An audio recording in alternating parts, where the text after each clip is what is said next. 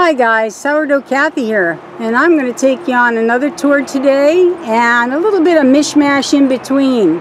So we're starting here in the front as usual. No, not really, but I wanted to show you how good my cucumbers are doing, the lemon cucumbers, and we actually have fruit.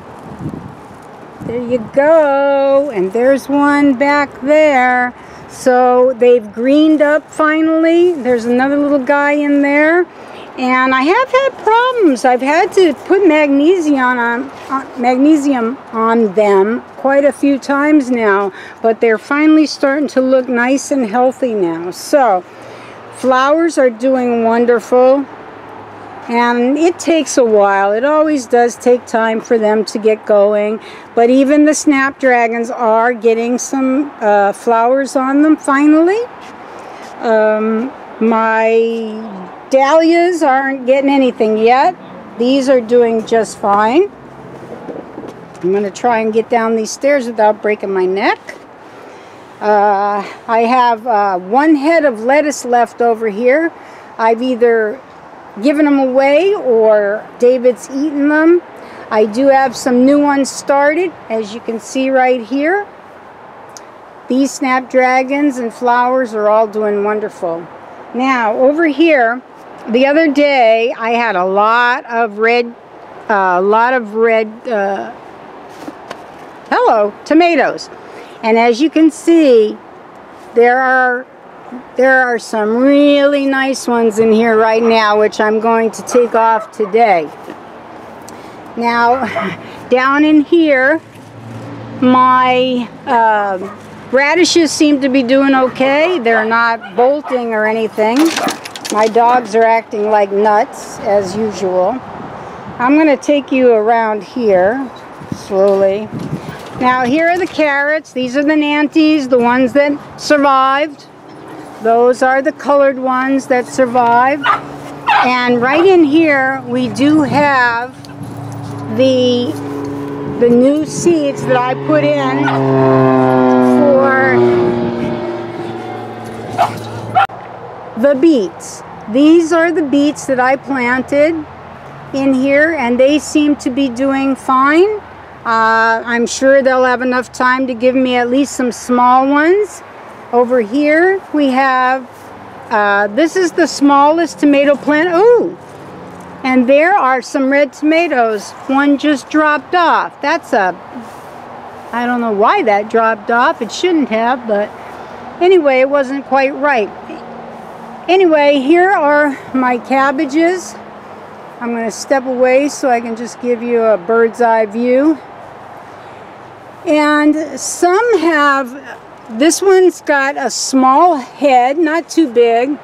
This one here has a nice big thick head. The smaller one, it seems like cabbages grow in the depth or the width that they have to grow. Now this one has a lot of leaf, but not a very big head to it for whatever reason. Now I'm going to take you on over to the other tomatoes. Okay, here we are over at the main tomatoes, and as you can see, there are a lot of tomatoes on these vines. I can't believe the size of these for cherry tomatoes, but here are some really beautiful looking tomatoes down in there, which I plan on picking today. I'm going to come around here slowly if I can. This bush is just filled with tomatoes, which will be ready, I'm sure, in just a couple of days. All right, moving on. All right, here we are in the squash patch and peppers. Now, as you can see, the summer squash is doing just fine. There's like, I don't know, 4 or 5 of them on there. They're doing well. This snapdragon has kind of gone nuts over the last few days. These peppers here are doing good. These, I'm pretty sure, are Hungarian waxes. Let me see. These are Cayenne red longs is what they're called. Now, today, you see this sorry looking little tomato here. He was in my pepper. And I just took him out because there's not enough room in the pot. So I took him out today, just stuck him in there. I don't know if it'll take root or if it won't. And it probably won't make anything anyway, but it doesn't matter, not important. Over here, these peppers are doing fine. And these are the ones that are supposed to be extra hot. We'll see as they turn, they're supposed to turn an orange color. So we'll see when they do that, what happens. Now the other one, I'm not even sure what kind it is. I don't see, these look like they're probably another cayenne, because they're awful small and skinny. So I would say they're probably cayenne. Boy, I'll tell you folks, it is hot here today. Up above, the sky is totally blue for a change, but it is hot. Okay, I'm going to slowly bring you down. Now over here, kind of shading it, but this is, the zucchini's finally taken off. And it usually takes about this long for it to really take off. As you can see, there's quite a few on there right now, and they're not looking all wonky.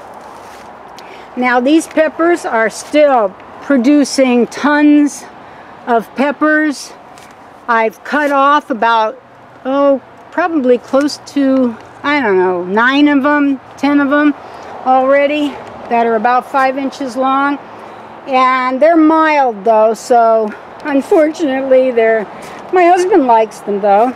Now, over here are those little tiny cabbages that look sorry looking, but they are all doing super well now. They've finally taken hold. They're making little heads. And I noticed today when I went to water that the cucumbers are coming up, the seeds. So there's a chance that I might get some other cucumber plants. I don't see any more cucumbers on, oh wait, right at the top. You see it? It's right there. He's right there. They're starting to do their thing now, so that's sweet. Over there are the blueberries. They're filled with blueberries. The bees are all, all over them, and they're doing just great. Now here is a Hungarian wax pepper. I'm pretty sure, yep. And these, of course, are the red cayenne slims, and I'm not going to cut them because I want them to turn red, so that's what I'll do, so they'll be nice and hot. Okay, now we're going to go on to the potato patch. Alright, here we are at the potato patch, and of course the 4 potatoes that have done the slowest but are already starting to flower, I see. And what I am planning on doing is, I've learned recently that flowers do not have to stay on, and what they'll actually do is suck the energy out of the bottom. So I'm going to go through this along with doing so many other chores that I need to do, and I'm going to add those chores, some of them that I've done, into this video. But as you can see right there, those are the plants that came from the chitted ones. They are already flowering. Right there. The chitted ones are flowering, definitely.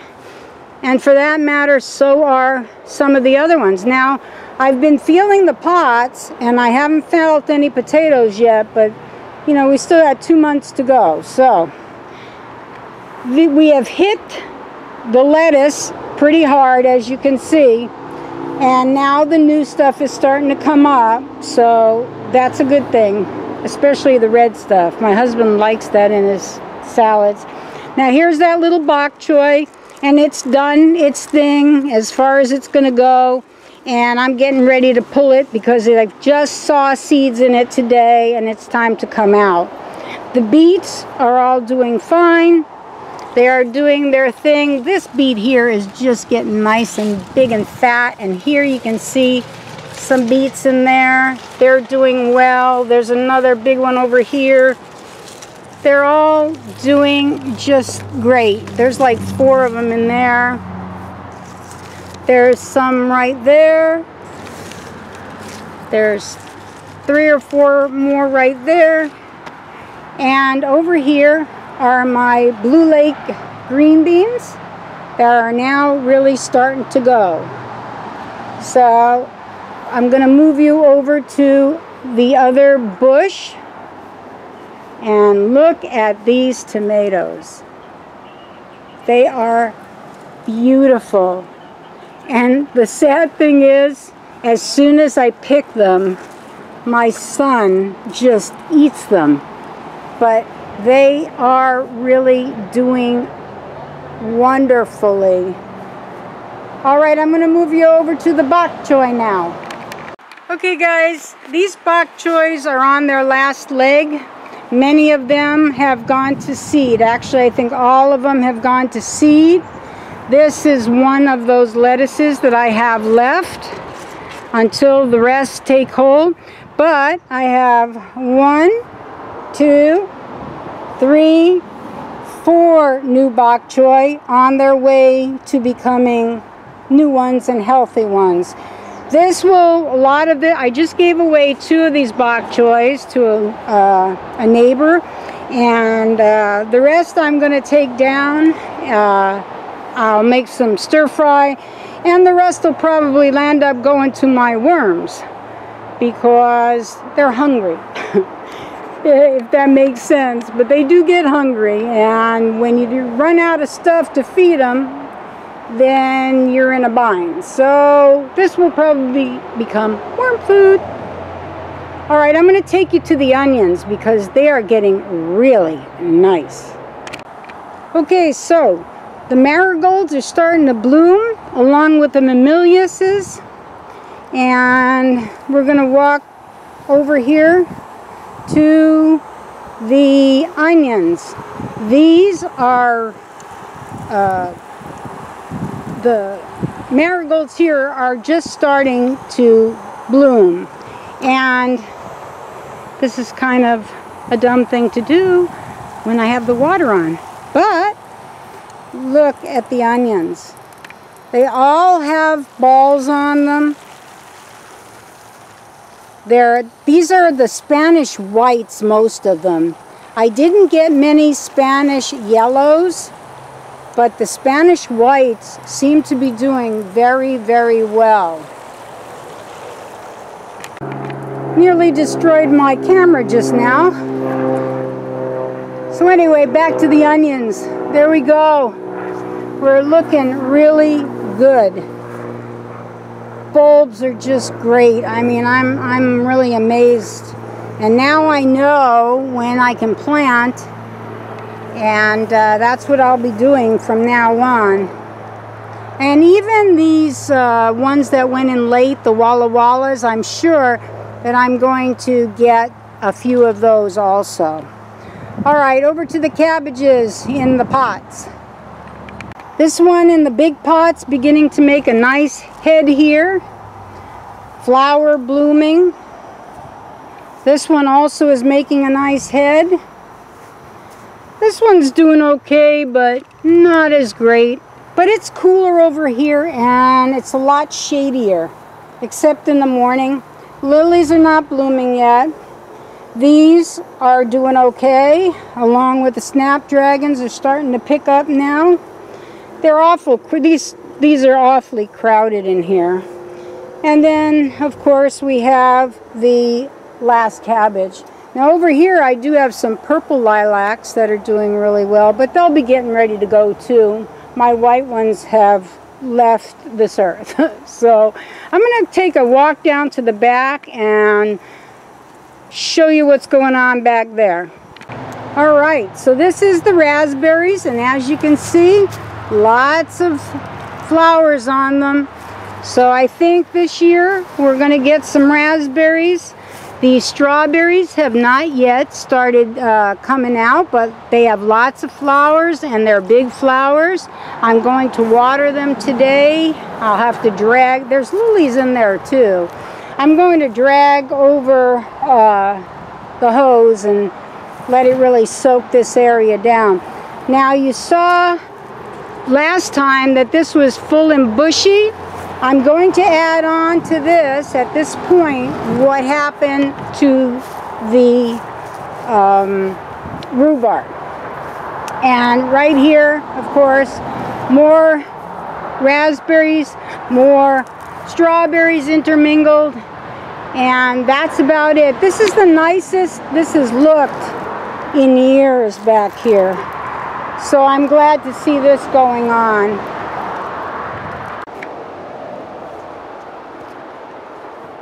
Hi guys, Sourdough Kathy here. Today I'm here making just a smish-mash little video, and I decided to come out here because it's so nice. I just got done mowing the lawn and I noticed that the rhubarb was getting quite big. So I'm going to find out just how much I got here. I'm going to scrap this. Some of it's going to go to my worms and some's going to go to my friends. Hi guys, this is Myrrh and this is Ernie over there. So as you can see, these are pretty nice chunks of rhubarb. They're not little at all. I decided to pull them out a little bit because otherwise the other ones behind it will be quite smaller. I'm really looking to see how many pounds this is because when I picked it up, it was so heavy I couldn't carry it all. So what I'm going to do is I will continue to work on this, and then I'll clean it all up, and I will let you know just exactly how many pounds I got. Now some of it, like I said, I'll keep for myself, and others I'll probably give away. But what I do is I cut them into 1-inch pieces, and then I go ahead and I put them into freezer bags. The good freezer bags that really do not allow the air in. So I will take care of this right now, and I'll get back to you.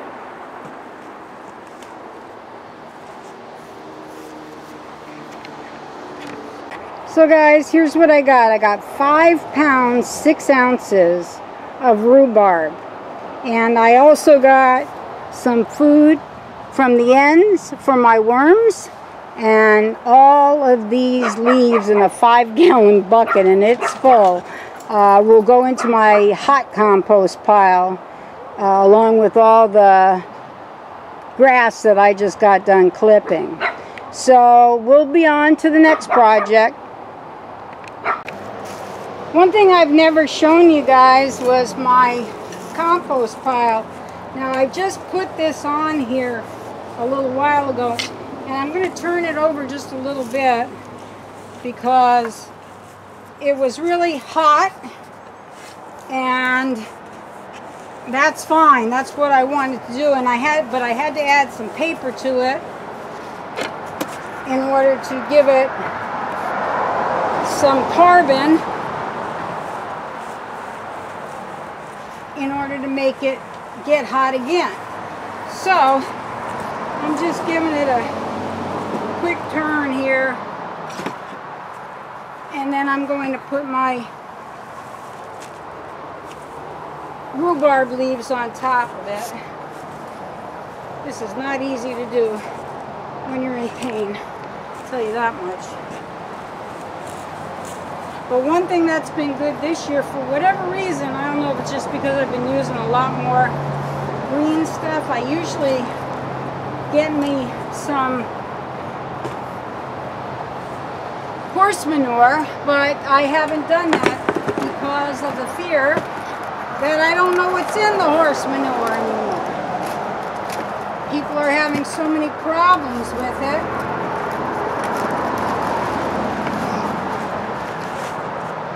One thing nice about these rhubarb leaves, they really begin to break down fast. And it will heat up really quickly, especially with all this grass in here. But unfortunately, white paper does not break down fast, which is a pain. But as I said, I needed some carbon to go along with it. I'm gonna get some water cooking here on it. And it takes a lot of water. I put at least 50% ratio of water to my compost, because if you don't and you have dry stuff underneath, it's not going to heat up, it's not going to do anything. I'm going to move these just a little bit for a second so I can get that paper wet, which I didn't do.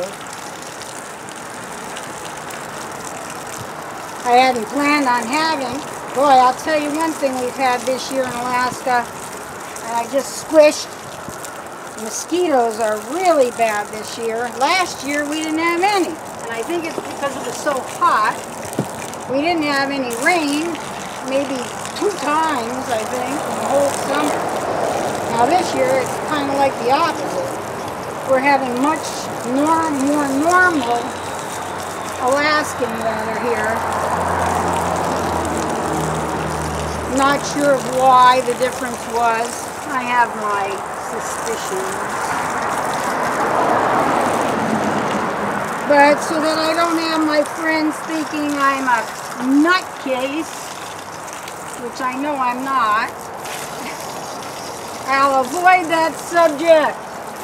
Even though Homegrown Veg did broach that subject a couple of years ago.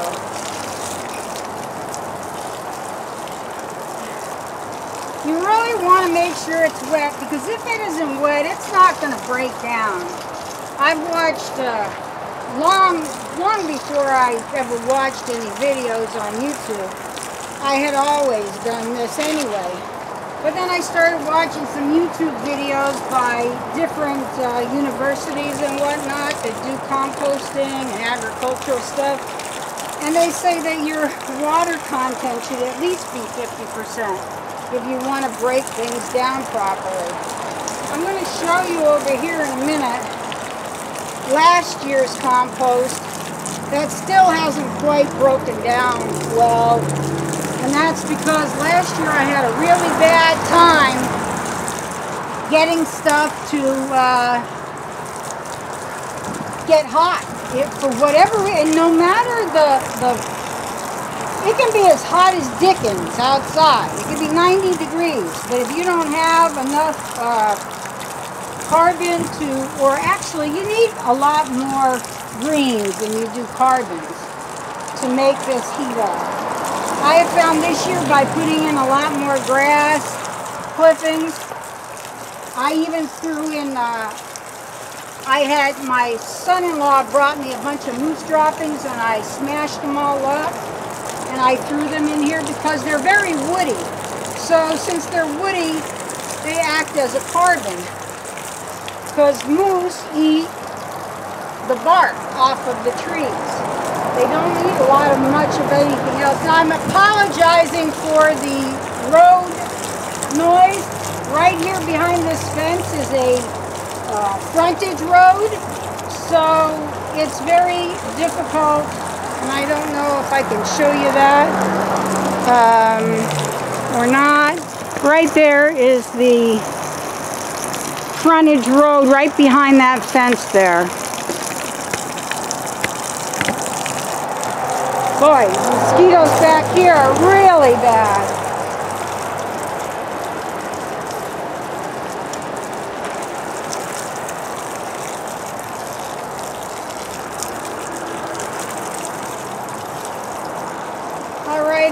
I think I've probably got enough water in there now. And there's enough water in that grass and those greens there in order to start cooking things up. So I'm going to take my black tarp, put it back on top, as I do.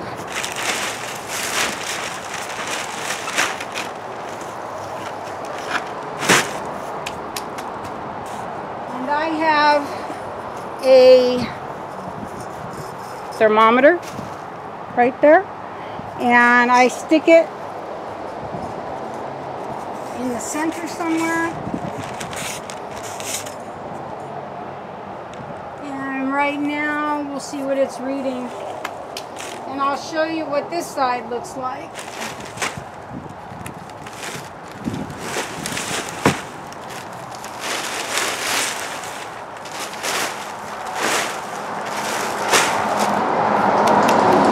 I see lots of centipedes. I'm going to take you off the camera right now, off the stand, so bear with me a minute. I don't want to jack you around too much.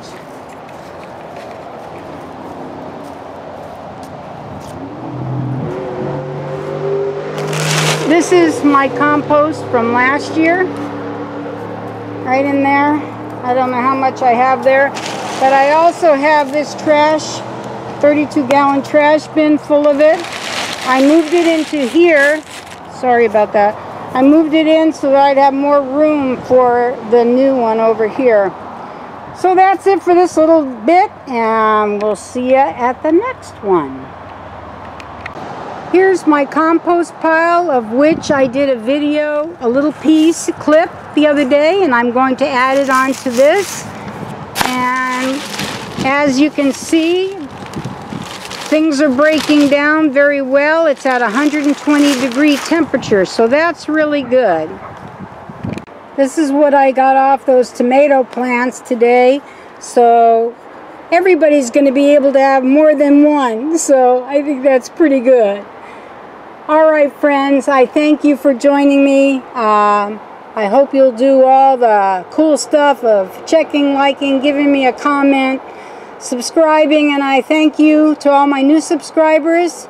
God bless you and love you all. Bye-bye.